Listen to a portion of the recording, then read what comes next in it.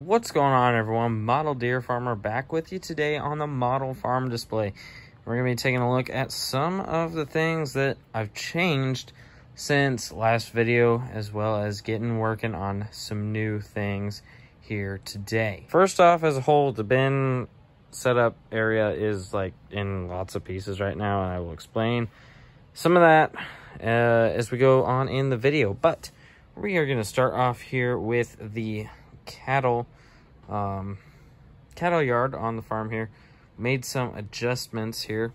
So we kept the building and the fences and everything like that the same, but if you remember, the harvester silo used to be over here, over by the bin setup.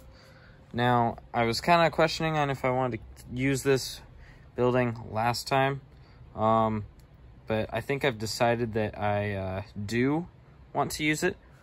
We ended up putting the harvester silo closer right next to the cattle barn here, because then it would feed in and automatically feed out to these little feed troughs here. So we went ahead and did that, as I knocked one of the little calves over, in which then I knocked a big one over. But we also ended up adding those two, the small feed ones that were over there as well. So I'm really liking the way that the whole cattle area is coming together now. It just looks a little bit more active. Like before, with just the building and the fence, it kind of, I don't know, there wasn't much to it, and I like it a lot better now. I am still going to try and get 2 more pieces to make that a little bit taller. We'll get to that eventually. Now, as I'm over on this side of the display here right now, we started working out the ditch here, which, if we move the truck here, I pretty much just went along and took my finger, dug some of it out. I don't remember if I showed any of this in the last video. I don't think I did. I might have in the I think I did in a live stream, but we'll show you a little bit more as we go along with that. But it looks pretty good for a ditch. I think it kind of makes it look pretty natural, and to make things look even more natural, over on this end, I took a little piece of 150 grit sandpaper and just kind of sanded the edges, just to kind of, this foam board works away really easily to sand down and stuff. So I kind of just went along. It kind of gives it a little bit more of a rounded, more natural feel and look there. I definitely am going to have to get a little hand vacuum or something to clean all this stuff up, because when you sand it down, it gets everywhere. Now, I only made it this far because I need to figure out where the driveway is going to go and not pull a whole bunch out there. We're probably going to like make it look like there's a culvert, but I don't really want to take out where the driveway is going to be, so we'll have to get to that once we kind of plan out our gravel areas on the display here, which should be fairly soon. So the sandpaper I'm using, just Gator 150, P150, yep, P150, just a little square rectangle that I cut a little corner out of. So that works pretty good for that over there. Now, of course, with moving those silos over there, I thought that this area of the grain setup got a little bare. So a couple weeks ago at a toy show, I picked up this Standai Model 30, I believe, grain bin. And it's looking pretty cool. I also picked up one of these bin fans by Mini Truck and Tractor. But they are a little bit expensive. I have some things I want to change based off of this design. So I think I may 3D model my own, because I've kind of been, the past week or so, week or two maybe, doing some playing around with some 3D modeling. Which is where we get into some of the cooler details that I got going on with this bin right now. Looking down here, we got a little unload auger. Now, you can buy ones from Mini Truck and Tractor. They look a little bit different. But they're like $3 or $4 per one, and that was like 5. And so I kind of want to cut down on some costs here, because I would love to like get all these grain bins looking really cool, and that would cost a fair amount of money. So what I went ahead and did was I put together a 3D model, just a like round tube thing, a little rectangle, and then a rounded top for the motor. And then I glued it on there with Testors model glue, which seems to work good for everything I've been doing. So that's really nice. It's based off of an 8-inch unload auger. And then I also printed out a custom Stormer logo, because that's kind of what we're going with here. I know that one bin is MFS, and this one's West Steel, but we have Stormers on our real farm, and so I kind of want to go with that theme. Now these other bins I have some Stormer ones on there.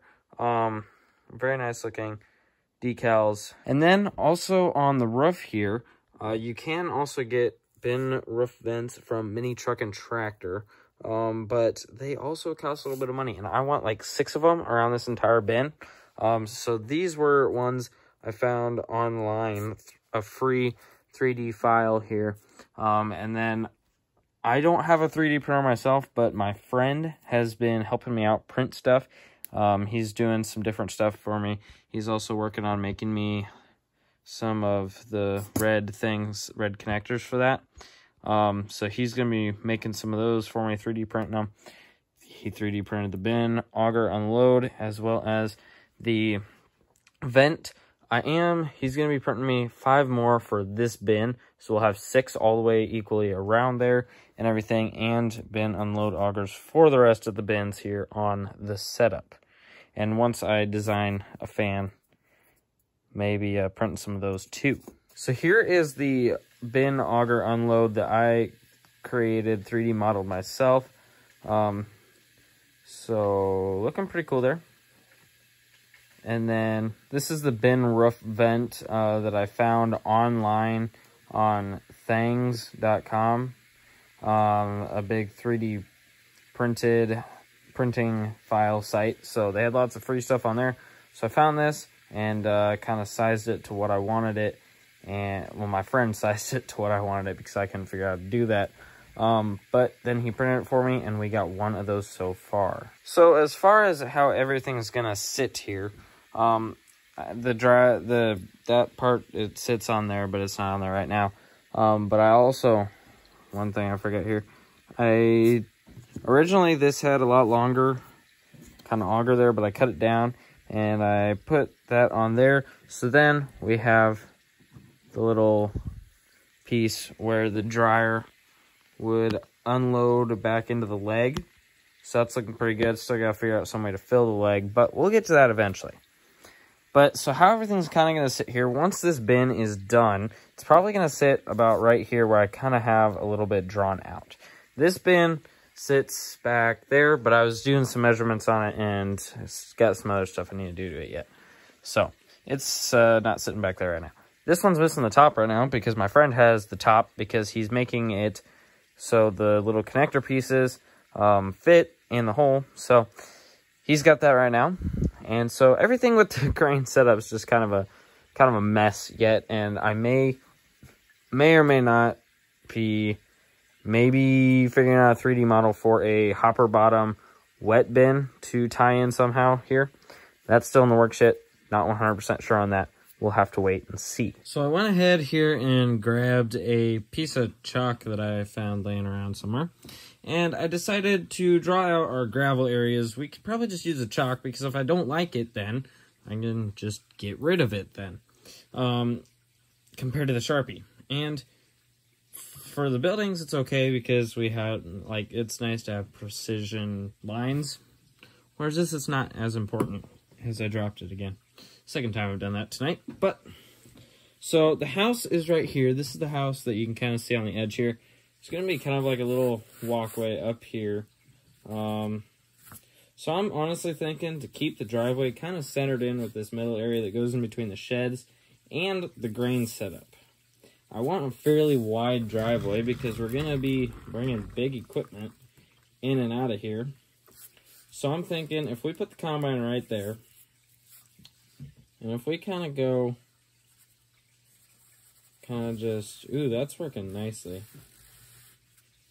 Kind of give it a curve right out there. Ooh, you can even see that beautifully on the camera there. I like that. I am left-handed, if none of you knew, and I can't draw a straight line to save my life with my right hand. There, that's a fairly decent line. Probably about 30-35 feet wide or so. So, I mean, a fairly decent-sized driveway into the farm here should have plenty of room to turn out and everything. Then after that, I kind of want to leave this like a little bit more grassy area in front of the house. But we are going to have the area to drive through here. So, I think I'm kind of just gonna round that off because I don't like straight lines as much. Kind of like round it off. So, I think it just looks better overall. So if we kind of run that back this way, I should probably mark over here on our heated shop where my door was going to be. I don't really remember where that was going to be. I got to look on my computer at the sketch that I made that has where the door is going to go. Because a friend is making me a shed heated shop. So I had to give him a sketch of how I wanted it built. I'm realizing that I forgot a measurement on the sketch, so it's not going to make any sense to him. Because it doesn't make sense to me right now. Whoops. Well, I don't think he started it yet. So, I'll update the sketch tonight and send that off to him. But I believe 4 inches off the edge is where that was going to sit. And I don't have the Sharpie down here anymore. Well, I guess we are going to be using the piece of chalk here. Took the Sharpie up to do a different project, and now I don't have it down here anymore. And our door is going to be 4.5 inches wide on this side, so we'll line that up there. The door's about going to be right there. So, that's about the door on that side of the shop. So, for our kind of gravel area here, we'll kind of just bring that straight along there, and then kind of curve it off, probably, because I still want to have plenty of area for like a yard, which obviously how we have it drawn, there's going to be plenty of room for a yard throughout here. It'll probably be like a walkway. I don't really know yet. That's why I like doing it with chalk, because I can just literally rub it off with my finger and change something if I want to. But I don't want to change that, so I'm going to draw it back there. So our door is going to be right there on that side, and I kind of just want a nice little grassy area off the corner of this shed here. I don't know. This is all going to be a cement pad out front here. So the grass is probably going to go till there. That little area will be grass. I don't know. I kind of just like that idea. I gotta start moving stuff if we're gonna keep... Oh, I hit the auger. Everything is kind of a mess on the display right now, to be honest with you. Just kind of in that stage where everything's a bit of a mess. I was doing some work on my table as well, so that kind of contributed to that. So the edge of the shop is right here, so I'm probably just gonna draw a line straight off that. I'm probably gonna like try to make it look like there's a concrete pad here outside the main door, because it's probably going to be like a hydraulic lift door or something here. And the idea of this area back here is kind of just like a little area where you can turn around equipment out of this shed here and out of the shop. So I kind of just want to probably just round it off to the door there. And I kind of like that, because then the rest of this corner, we'll have a little bit of grass separating it, but then the rest of it's going to kind of be the edge of a field. I don't know what I'm going to put in the field yet, but we'll figure that part out later. Now, over here by the seed shed, I don't really think I completely want everything gravel right up to the side of it, so I might just like put a little bit of a line there. I might just, I don't know. See, we can change this as we go if we want to do something different. It's a great thing about laying out a farm display. If you don't like it the first time, you can just change something. Because I don't really know what I want to do back here. I want to, so this little shed's gonna be a seed shed because we're gonna be kind of like a seed dealer. And so I kind of want hopper bottoms back here. Smooth wall, hopper bottom, seed bins, like back in this area. Definitely if we put a hopper bottom bin there, it's gonna kind of make this area a little bit less easy to run equipment through, but I don't really know if that's gonna be absolutely tough. Too bad a deal, and I really messed up on that line there. I don't want it that thick. Maybe about like right there or so. So that's kind of, I think, how I kind of want to lay that area out for right now. Like I said, the area there between the sheds, kind of, I don't know, we'll see yet. But otherwise, everything else in this area of the farmyard, I'm kind of liking how we have all laid out. Now, coming over here by the bin setup is the tough thing. I don't know what to do. I don't know what, like, we don't have this fancy of a bin setup, so, like, I don't know if, like, I put concrete around in this stuff, or if I just put grass, or I don't know what I do. So, yeah, it's kind of tough. But, for sure, I think I want to make that a little bit shorter. I shouldn't have made it as long in the first place, because this is kind of gonna come around here, I think, and I feel like we're gonna go gravel straight up along the edge of the fence there. I think that's just gonna work out best. But then over here by the bin setup is where I don't really know what to do completely. Like, I gotta move this thing here because I wasn't gonna dump a tractor off the table. Like, we could come off the edge of that and kind of curve off this way. And I kind of just keep curving around the bin here.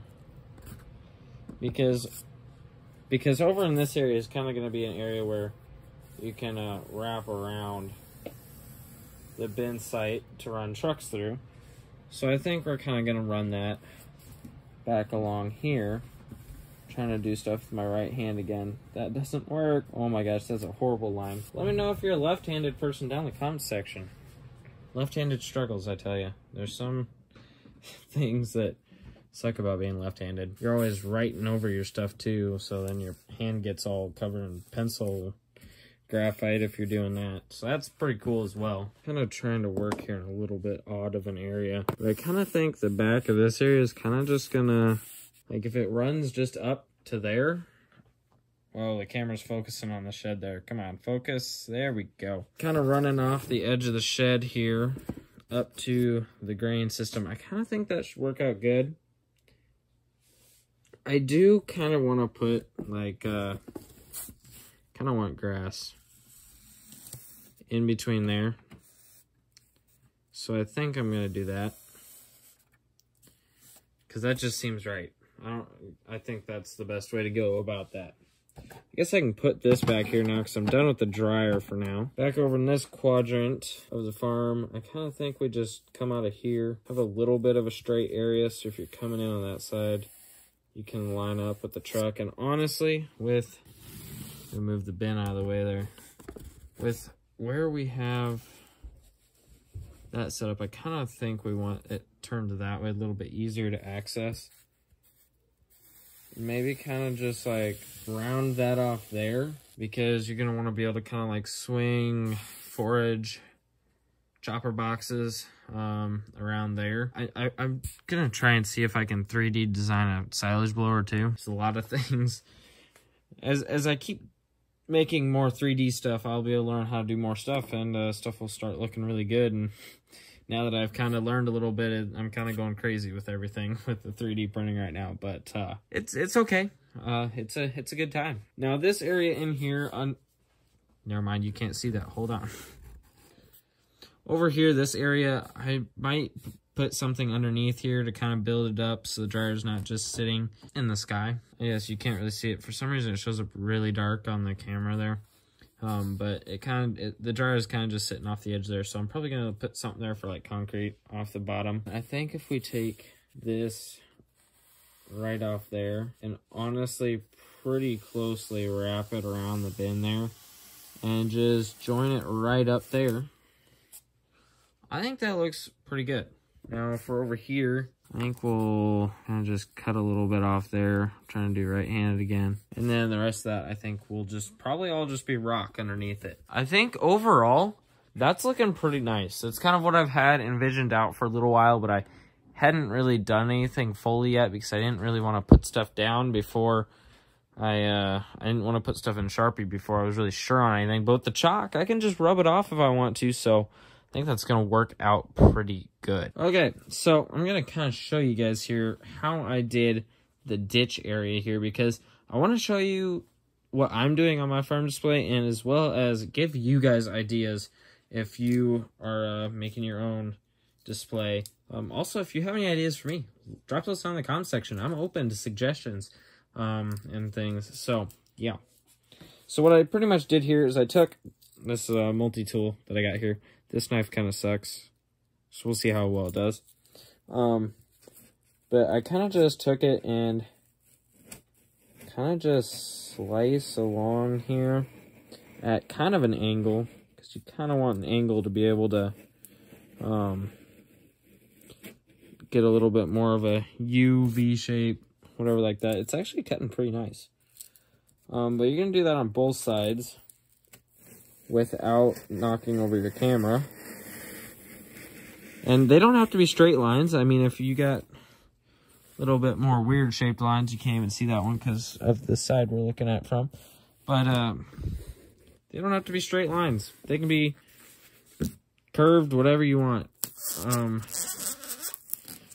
And then, so that'll kind of allow you to have a little bit easier of a time just pretty much digging this out with your fingernail is what I've been doing. It doesn't work the absolute best, but it works pretty good. So, and you kind of get the interesting random texture there on the bottom, which I think will be pretty awesome. We're probably going to end up putting static grass in the bottom of this, static grass all in here. So that should cover it up and look pretty cool. So just keep on pulling stuff out here. I ended up, what I did with all the stuff from the rest of it, I just put it in a bag, because you never know when it might come in handy for something. Like, you just might have a random idea of something you want to do with your display, and then you'll have that down the road. I think I kind of went a little narrow in this section, but we widen out further down. So that's just kind of the cool variability you can get throughout here. That'll make it look kind of cool and different. Okay, and there we go. We got the rest of this all the way up to the driveway down here. And I kind of, where's the camera at? I kind of cut it off nicely at a nice edge there, because we'll probably try figuring something out to throw a culvert in there. We'll figure that out eventually. But then I got all this left over. So I'll probably just set it off to the side now. And I got a bag that I've been storing it in. I'll deal with that later, though. So now we're going to come back over here. I got my little piece of sandpaper. And I think I'm just gonna work on this right now. So all we got to do is pretty much just take it, kind of run it across the edge here a little bit until you think it looks good, which is whenever you think it looks good. Just kind of rounding it off, making it look natural. It does make quite a bit of a mess, though. That is the downside. And it actually makes a lot of warmth for your fingers, which is kind of crazy. The friction is crazy. Kind of just got to experiment, go different ways, just whatever works. And don't burn your finger.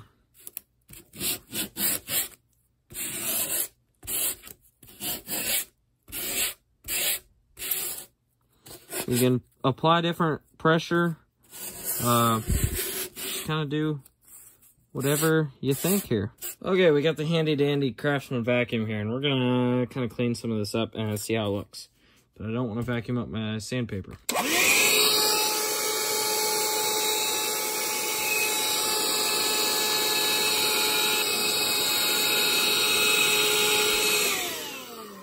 There we go. A little bit more cleaned up and looking better there. So that's kind of what it's gonna look like. Looks really nice. I am liking that. It's hard to tell on camera, but it's looking nice. Now we just got a lot more to go here. There we go. That's what our ditch looks like right now after we got it all kind of sanded down on the edges.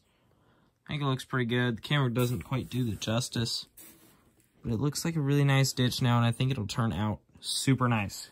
Half done, half to go. If I end up getting a little bit more into this 3D modeling stuff, I kind of would like to try and build something kind of like this to go over to the bigger bin over there, as well as probably this bin over here, but I don't know how that'll quite work because I think these bins are about the same size.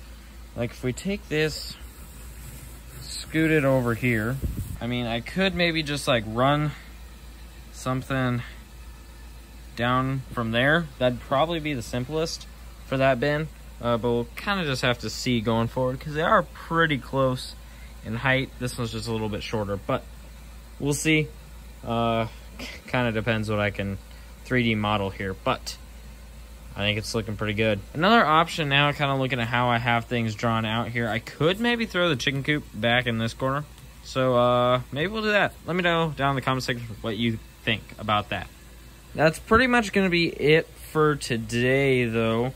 I hope you enjoyed the video. Kind of getting some more stuff done here with the ditch over there that you can see, and getting everything marked out for all of our gravel areas. I think the farm display is really starting to come together, and I'm really enjoying it. So I hope you guys enjoyed the video. If you did, give it a like. Also consider subscribing to the YouTube channel. That would mean a lot to me. If you have any comments or questions or suggestions, you can leave those down in the comment section below. But I hope you enjoyed today's video, everyone. Thanks for watching, and I will see you all in the next one.